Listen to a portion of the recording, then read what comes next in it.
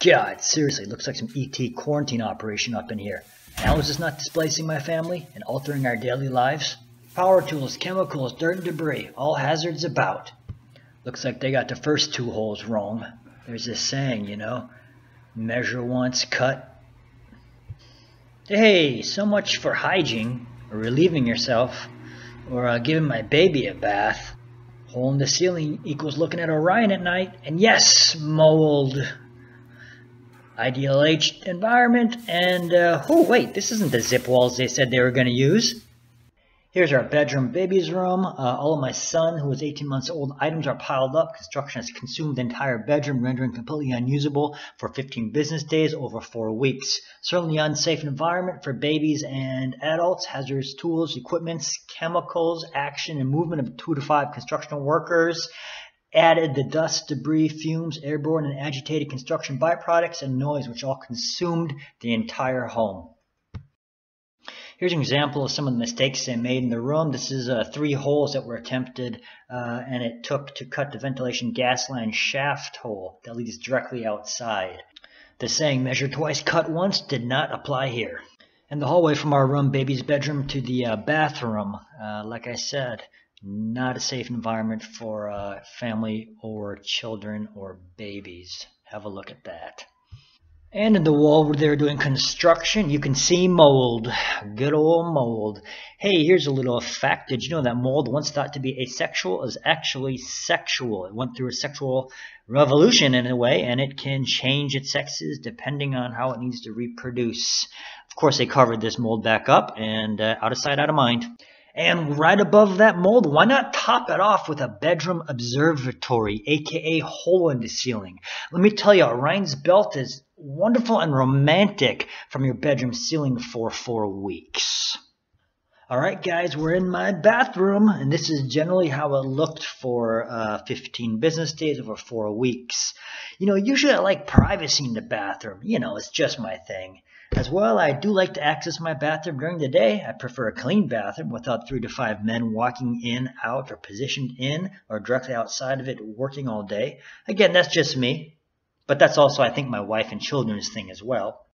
Here in my bathroom, the villa's Aimco management and construction teams violated me on several occasions prior to their 9 a.m. start time. These incidents included walking in on me in the shower naked, while sitting on the toilet, and while standing in front of the toilet mid-pee with penis in hand.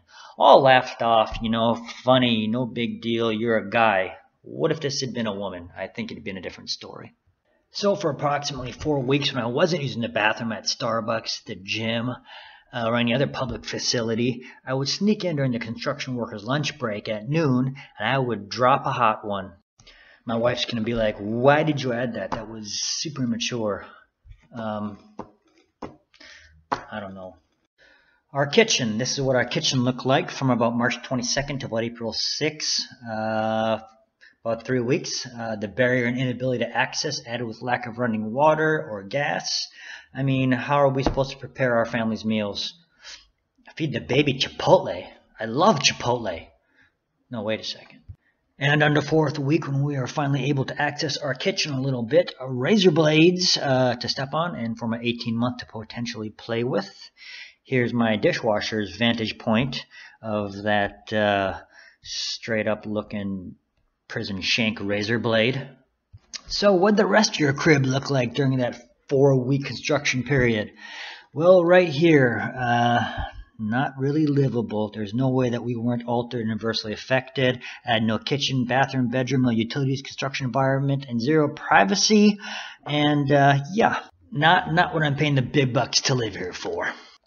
And our balcony door. This was left open all day for weeks to air out the daily chemicals, fumes, and construction byproducts. This obviously is a safety risk to our 18-month-old son.